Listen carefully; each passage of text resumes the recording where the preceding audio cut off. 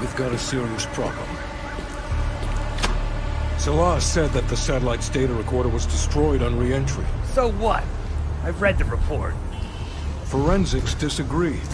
Soot patterns were consistent with it surviving to impact. Adler made damn sure he was first there. Perseus were on site. Could they have taken it? Negative. Bodies were clean. After what happened at Echelon. We have to assume he's compromised. Fuck. Adler's been off-grid working on something in Verdansk. We have no idea what he's been doing. We'll have to pull him in. Go find Mason. He knows what has to be done.